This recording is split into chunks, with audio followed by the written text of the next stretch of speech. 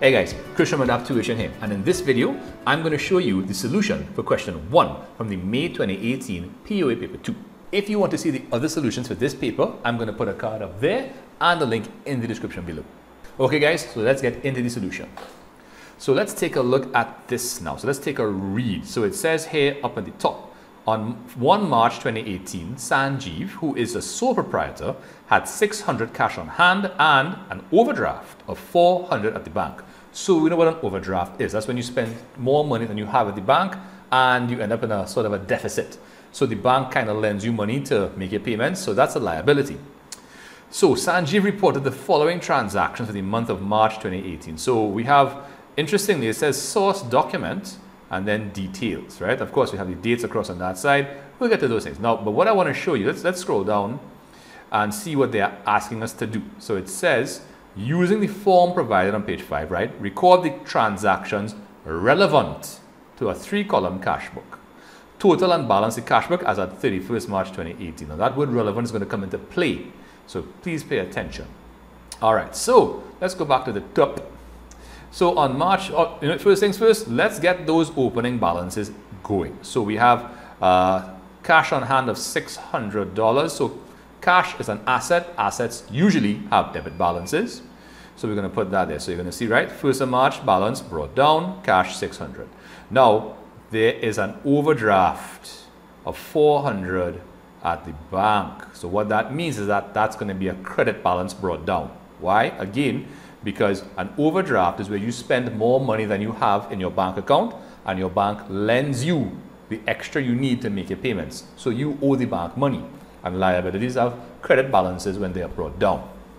All right, so let's scroll down a little bit and start taking a look at what's going on. So on the 1st of March, cash receipt for sale of old surveillance equipment, 1800. So we got money, right? We sold some old surveillance equipment and we made a receipt out to somebody saying, hey, you paid us for this thing here and we received your money. Good. So that's a receipt. It's going to go on the debit side, right? So you're going to see it across there. It's going to say disposal of equipment, 1800. All right. Next, on the 5th of March, we're seeing an invoice. Now, an invoice is for a credit sale or a credit purchase, neither of which is going to go in the cash book. So we could probably just even forget about that for now, right? We might probably come back to, let's just take a read. So it says, we received from DD Limited an invoice showing the value of goods bought for resale. So this means if we receive the invoice and it's goods bought, we made a credit purchase. 7,500 less 25% trade discount. So if you guys watch my other playlists for the cash books, for the other past paper questions, I would have said that trade discount is not recorded in the books, especially on the cash book, right? It's deducted on the invoice and the net figure is what is used for double entry, right? But again, this is a credit purchase. That will go in the purchases journal, not in the cash book. So remember I said that word relevant would come into play. The word relevant would be relevant to what we were doing, right? That's why. Okay, next. So yeah, we're not recording that transaction, but on the 9th it says cash voucher. Sanjeev, the owner, withdrew $200 for his private use. So whenever the owner takes resources or withdraws resources for his or her own personal use, that is referred to as drawings. That's a reduction in capital, and capital reduces with a debit. Now the resource that's coming out here is cash, because it says cash voucher. So that tells us Sanjeev had to sign this thing called a cash voucher and take cash out of the business. So cash is an asset. It's decreasing. To record a decrease in an asset, you have to credit. Right? So on the credit side, under the cash column, you're going to see 200. The details will say drawings. And of course, that's on the 9th. All right, next. Let's scroll up a little bit so we can see things clearly. So it says here, invoice. So again, an invoice is for a credit transaction. So this item is not going to be recorded in the cash book. Let's just take a read. So we sent an invoice to lay-by stores for goods for resale. So we sold them goods on credit. $22.50 less 20% trade discount. Again, trade discount is not recorded. It is calculated, deducted from, well, that $22.50, and the net figure, the figure after you minus your discount, that is what is used in your double entry bookkeeping or your journals. So that's irrelevant right now, cash book wise. Credit note. So a credit note, if we receive it, that means most likely we made a return outward. When we receive a credit note, it's the creditor saying, hey, we have to credit your account. What is going on here is basically, remember DD limited from on top of here? So we bought some goods for them from them for that amount, but apparently some portion of those goods, right, which is 800 it says, were not according to requirements. So I mean, if it's not according to requirements, we're not going to keep the goods, we're going to send it back. So that's how it turns out. Okay, now let's go down. So on the 16th, I'm seeing it says cash register totals report, right? End of day cash sales report, 3,680. So if this is the end of day cash sales, it means we got $3,680 into the cash book. And it says cash sales, so we're going to put a debit to cash because cash is increasing, right? If we made sales, money came in. If money came in, cash went up. So we're going to debit cash, and the details will say sales, and that's the 16th.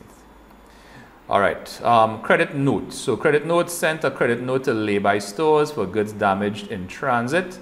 All right, 200 less 20% trade discount. Okay, right. So if we send a credit note, that's a returns inward. So we are crediting their account.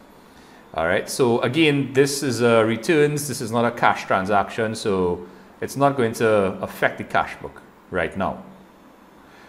Next, paying in slip counterfoil. Okay, the counterfoil is a little stub. So there's this thing called the deposit slip, and on it you write your information regarding the amount of money you're putting in, and they tear it out of the book. Now that's how it used to be. I don't know if that is still in effect, at least maybe not in Trinidad, maybe in other countries. I don't know, I could be wrong, right? But long story short, when you make a deposit, you have a little slip of paper that tells you how much you put in on what date. At least those two things. And it says that we banked 5,000 of the cash on hand. So that means that we put money into the bank. So the bank is increasing, but we had to take cash. So cash is decreasing. This is a contra entry. It's affecting both cash and bank simultaneously in the same transaction. So one is increasing, bank in this case, because we're putting money into bank, and cash is decreasing. So let's take a look and see. So let's enter this one first, which is the credit to cash. So cash is decreasing. Cash is an asset. To record a decrease in an asset, you have to credit. So under the cash, on the credit side, under the cash column, you're going to put the 5,000. You're going to put a C in the folio column to show it's a credit, it's a contra entry, and you're going to put bank. That's where the money went. Now on the debit side, remember bank is increasing, so there's going to be a debit. Right, on the debit side, under the bank column, you're going to see the same 5,000, C for contra entry, and it came from cash. So the money here came from here. All right. Next, it says check stub for payment to Jeff's Aircon Incorporated in settlement of an account of 7,500 less 5% cash discount. So the check stub, when you write a check and you write a checkbook, there's a little piece left over called a stub, right? So that's what I thought it was the counterfoil, but clearly I have to recheck my definitions. Okay, so long story short, you paid somebody with a check, so it means your money is decreasing, so you're going to have to credit. So you're going to credit bank. How much? Now it's 7,500. That's the account amount, but less 5% cash discount. Cash discount is recorded. So if we make a payment and somebody gives us discount, that's a discount received. So guess what? That's going to go under the discount received column. But how much? Well, it's 5% of the 7,500. And we have to minus that figure from the 7,500. So this is what it would look like, right? So 5% of 7,500 is 375. When you take 375 away from 7,500, you get 7,125, right? And when you add back these two figures, you're going to get back 7,500. Right, Jeff's Aircon Incorporated, 26th of March. Right, next. Paying in slip counterfoil, it says for check received from lay-by stores in settlement of their account to date, less a cash discount of $150. Okay. So this is lay-by stores. This was a transaction. We have two things to do with lay-by stores. Ooh, okay. So check what out. Let's just check the history of this sort of stuff, right? So on the so the 13th is the first day where we sent an invoice to lay-by stores for goods for resale, $22.50, that's 20% trade discount. So I actually have a little workout of the figures here. So calculation of amount of credit sale after discount, right? So first of all, the amount of the credit sale before the discount was $22.50. Sorry, 1 second. Right, $22.50. And the discount is 20%, right? So we find 20% of $22.50, which is $4.50, and we're going to subtract it. So it means that the value of the sale, the credit sale that would have been recorded is $1,800. So that's how much they owe us right now. Well, from the initial credit sale. Then on the 19th, we sent a credit note to lay-by stores for goods damaged in transit, $200 less 20%. So the $200 was the amount pre-discount, and the 20% was the discount. So the value of the this here, right? So the 200 is pre-discount, and we take away 20%, which is 40, and we get 160. Right. So on the sorry, something is beeping in the corner. Right. So on the final transaction with them, we're going to see, right, so it's for check received from lay-by stores in settlement of their account less a cash discount of 150. So they paid off how much ever they owed. Let's figure that out first, right? So they started off by owing $1,800. They returned 160. So we're going to, oops, come back down, right? So we're going to go there. So 1,800, so 1,640. That's the amount owed before the returns. Is it? I thought it was 1,800. No, I feel like it's 1,800. Right, 1,800.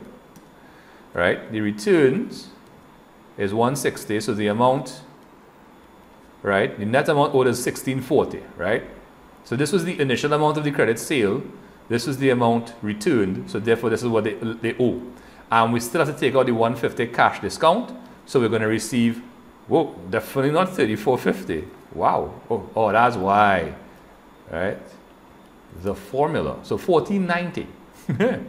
Yeah, maybe I should start checking these files before I use them on a live video. Maybe, just maybe. Right. Okay. So 1,490 is the amount that we're going to receive from via check, and 150 is the discount.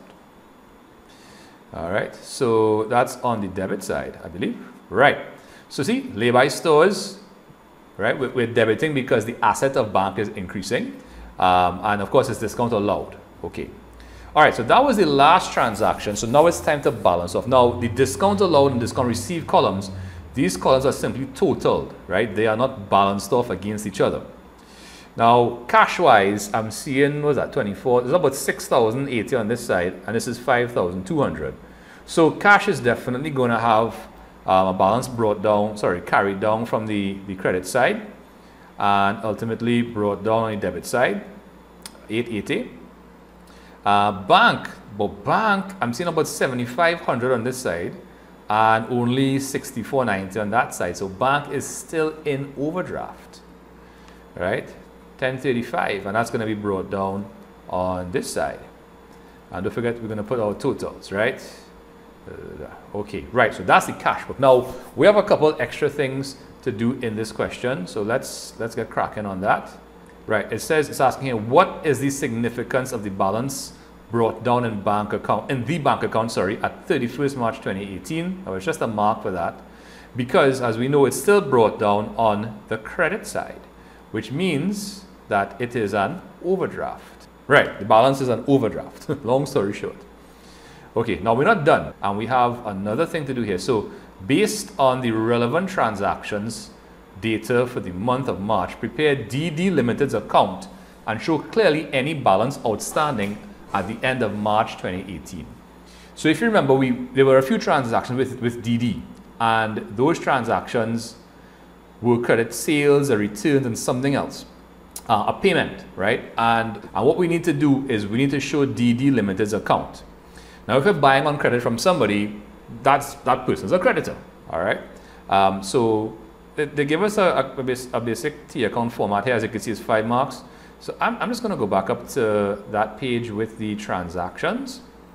We're going to go through those transactions one by one. So let me open up my solution for DD. Right, so DD Limited, creditors account. Okay. So first thing is we have this invoice. So that's a credit purchase. And that's going to go on the credit side. Because when you buy on credit, you take goods without paying for them, but you're promising to pay them in the future. So you now owe somebody money. That is a liability. So that's 7,500 less 25% trade discount. So again, trade discount is not recorded, right? So you're just going to find 25% of 7,500 and subtract it. So that's going to go on the credit side.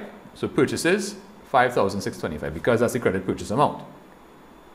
Next, the credit note. So the credit note, that's the return, right? So it's 800 less 25% trade discount. That's going to give us 600. It goes on the opposite side. All right. And was there anything else with DD? No, there was nothing else with DD limited. So therefore, we're going to have a balance carried on from that side. And our totals will look like that. And if you want, you could bring your balance down on the credit side, 5,025. So that's basically it.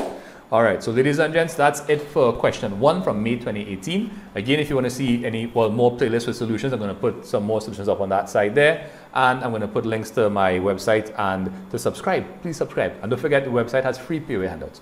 Anyhow, ladies and gents, any questions, put them in the comment section below. Thanks very much for watching. I'll see you next time. Bye-bye.